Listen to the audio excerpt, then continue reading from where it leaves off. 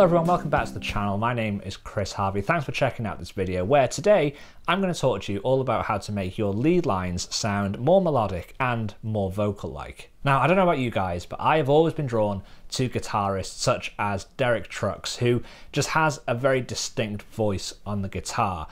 Obviously, because he plays slide, he has a real feel of fluidity when he plays, because he doesn't necessarily need to pay attention to the frets, because the slide is going to glide over all of the sort of distinguished notes on the fretboard denoted by the frets. He has much more tonal possibilities. And this idea of fluidity and being able to glide up and down the fretboard just has a very vocal quality, because it's very similar to how a vocalist would approach singing.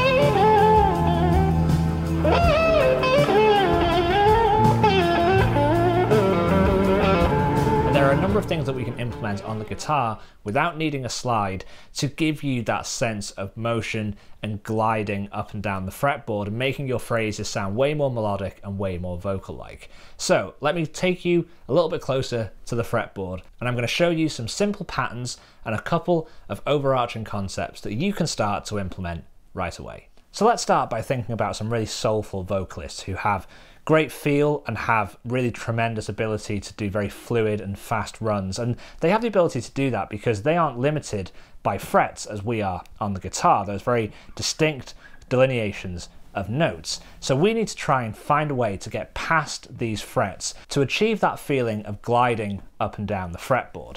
So let's start by just taking a basic major scale. So in the progression that I was playing over at the start of this video, it was just a simple chord progression in C major, going from the 1 chord, which was C, to the 4 chord, which was F, and then I think there was an A minor, which is the 6 minor in there as well.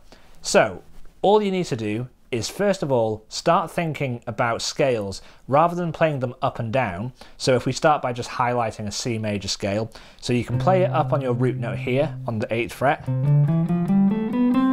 but I like to play in the relative minor. So what I do is I find my relative minor of that key. So a really easy way to do this is to take your root and just move it down 4 frets, 1, 2, 3, 4. That would be A minor. Or you can just find your 6th note in your major scale, 3, 4, 5, 6, which is A, and that's going to be your minor pentatonic shape that allows you to play a major scale. So now if we play an A minor pentatonic starting on C, then that is the same as a C major scale. Hopefully that makes sense. And apologies if you already knew that, but there might be some people out there who don't understand that concept. But what I want to now do is take that scale, because playing scales in that way doesn't give us that fluid motion. However, if we play our scales in a linear fashion, going on just one string up and down the fretboard, then we're going to immediately start to add that feeling of fluidity and motion. So let me take my root. So I'm going to take my root on the G string here. So again, if we just imagine this C chord like a C bar chord where we've got root, 5th, and then root again, or we can think about it as this C major triad where we have our 5th here, which is G, we have our root here, which is C, and then on our 5th fret on the B string, we've got our major 3rd, which is E. So what we want to think about doing now is playing the major scale from each of those intervals. So let's start on the root and let's just play the major scale on only the G string.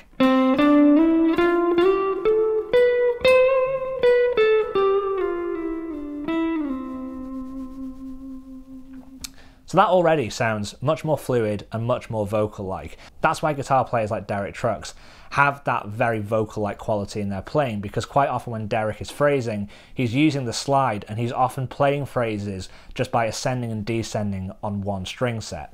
So next, let's start by playing on another interval, because that's going to give us some real variety in our phrasing.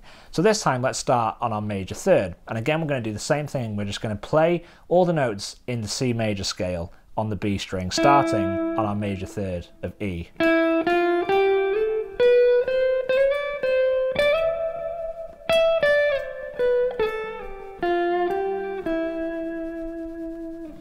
And now let's do the same, starting on our 5th, which is G.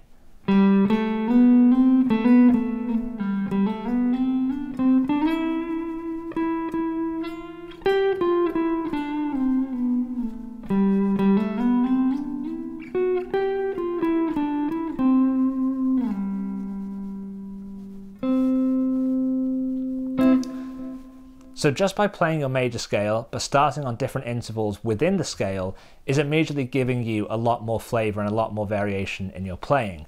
Now what I'm going to do is I'm going to show you some stock phrases and ideas that will just take this very kind of fluid approach of this vocal quality, and it's just going to add an extra level of sophistication. So let's start again on the G string, starting on C. And this time I'm going to show you a lick that you can use on every single string, because again, every single note that we're playing is from the C major scale. So let's play a lick like this.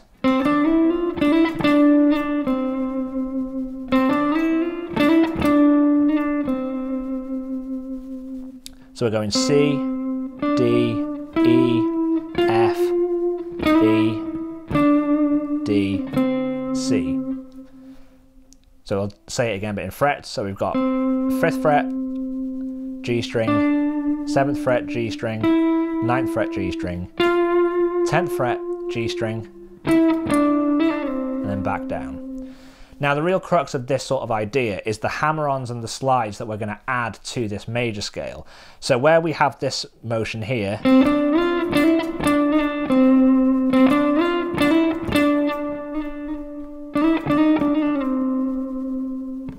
now let's do the same again, starting on E, here on our B string.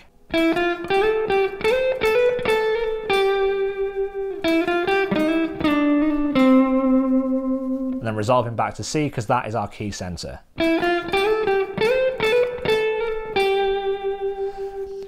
This time we're doing the same pull off and slide lick that we did here on the G string.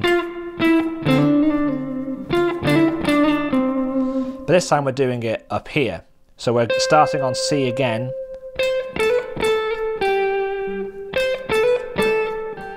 So starting on C, which is just our 13th fret on the B string, hammering onto the 12th fret from the 10th fret, sliding down to the 10th fret on the B string, and then finally we can do the same again on the G. So starting on the 5th fret here on the D string, starting on G, which is the 5th in C major. Hopefully all of this is making sense to you all. And this time again, start with the scale and do the same pattern in terms of that hammer on and pull off.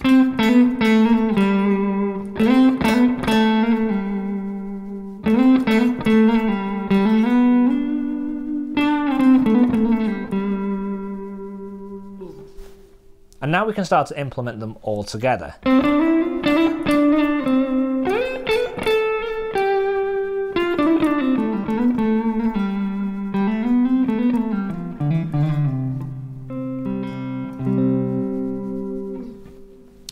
So that's a really simple way to get your playing sounding much more fluid, much more vocal-like, and you don't even need a slide to be able to play in this style, but having this approach is much more reminiscent to how a slide guitarist approaches the instrument, so you can start to adopt some of those slide-like qualities. So guys, I hope you found this video helpful. It's just scratching the surface, but it's definitely an approach. Just by adopting a more linear nature in your playing, it's definitely going to take your playing to a much more fluid, vocal and melodic style. So if you've found this helpful, make sure to give the video a thumbs up. Hit the subscribe button if you haven't already, and ring the bell to get notified of when new videos go live. As always, thank you so much for watching, and I will see you all in the next one.